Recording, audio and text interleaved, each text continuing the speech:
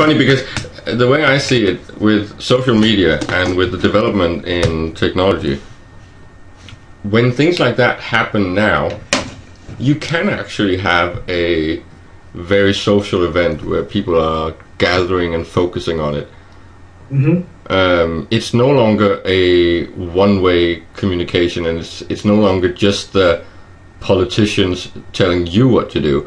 You get a chance to actually put your voice in there too. Yeah. And this is something that we see really taking a hold on the public mind right now, with the way that social media has been used in the whole revolt and riot scene, right? And this is for negative stuff. I'm really intrigued at seeing how this will develop in a constructive manner, because I think that's going to be huge. When people start engaging in each other's work, whether it's there was the huge fish fight. I don't know if you followed that from over there.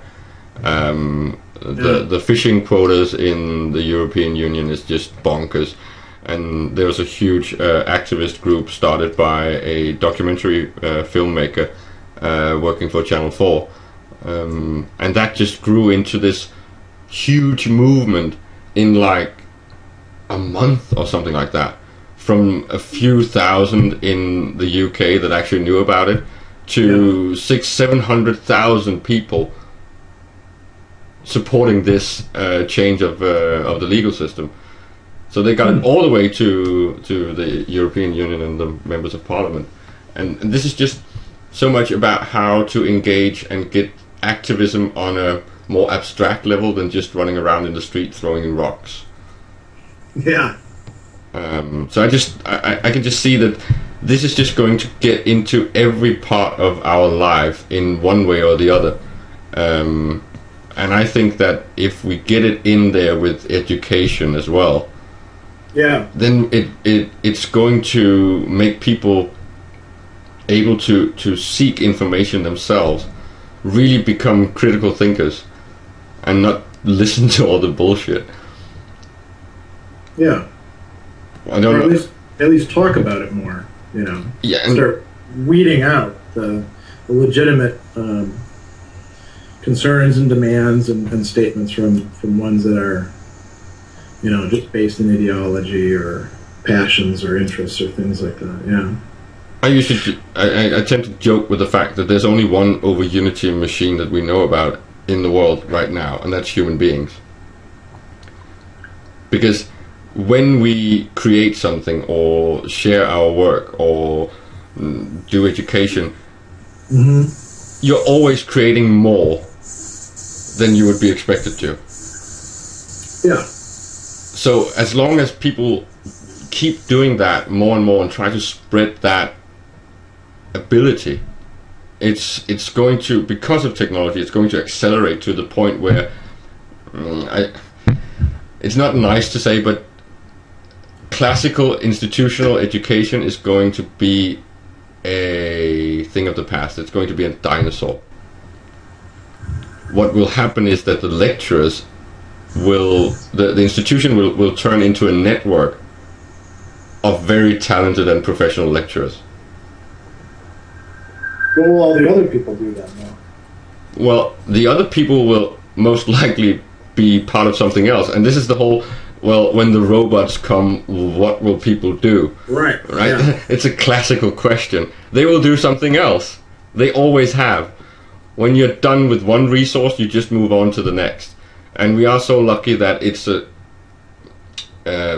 growing abstraction level, right? We've coined the four-tiered system with raw materials at the bottom, and then structural wealth, knowledge, and then the final product, or the immaterial wealth. And people just move higher and higher in that hierarchy. Yeah. And it's the same with education. When education gets, I call it liberated, the amount of knowledge that's going to be shared is going to be so huge that there's not going to be any lack of jobs. there's just going to be a better focus and more efficiency. Instead of having 20 students, you might only have 5, but then you can really dedicate yourself to teaching those 5. So it's about efficiency, really, right? And it will be more based on you making yourself available instead of being forced to be a specific place in time. Yeah.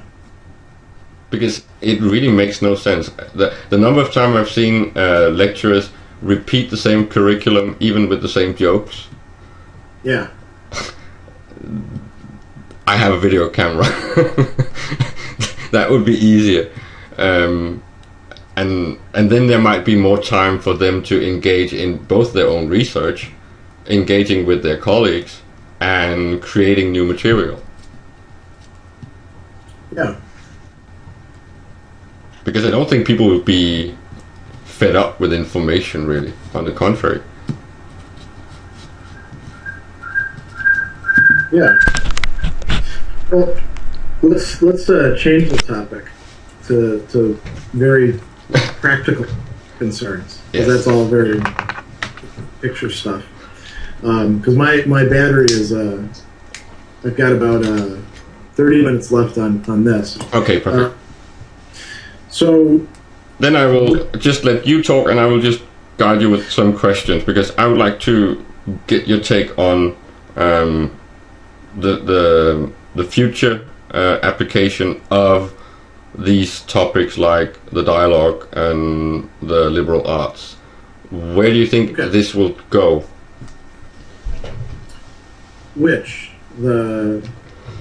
How can we disseminate these things, and what will it create, especially in regards to how to simplify it? Oh, I don't know. I have to think about that.